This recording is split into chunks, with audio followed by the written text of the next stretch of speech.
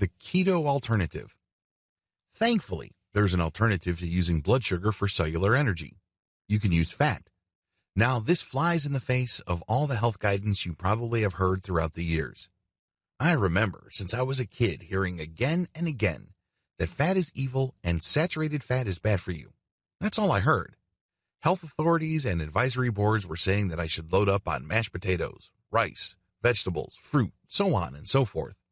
It turns out that it's the other way around.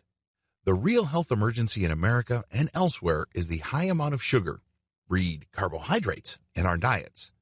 It's the sugar that's making us sick. It's the sugar that is inflaming us. It's the sugar that is positioning us to developing certain types of cancer later on. Who knew?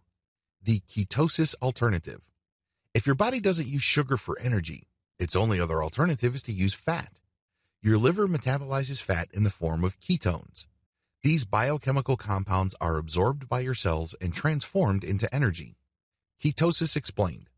Ketosis refers to the biochemical process your body goes through when it starts burning fat for energy. Normally, your body burns sugar in your bloodstream as well as the sugar stored in your liver and muscles. Worst comes to worst, your body would turn protein into sugar courtesy of your liver. When you burn fat for energy, your pancreas does not release insulin since there is no sugar involved. This means that you feel fuller longer.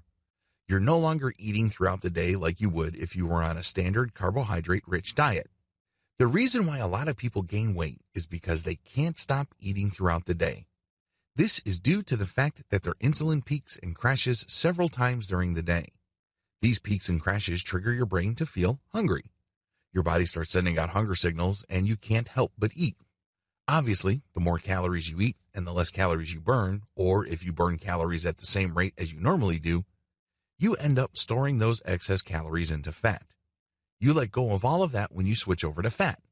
Your body burns fat instead of sugar, so you feel fuller for a longer period of time. No, you're not going to die with ketosis. One of the most common misconceptions about going on a keto diet is that you end up polluting your blood with ketone bodies to the point that you die. This is a myth. Usually the people who develop this condition called ketoacidosis are people who cannot naturally produce insulin.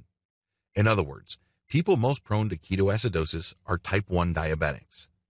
There's a good chance you're not a type 1 diabetic. Most people aren't. This is why you shouldn't worry about developing ketoacidosis because at some level, your body is still producing insulin. It really can't go completely off insulin. For more free educational content, visit learnforfree.biz. Content produced and distributed by AllSuperInfo.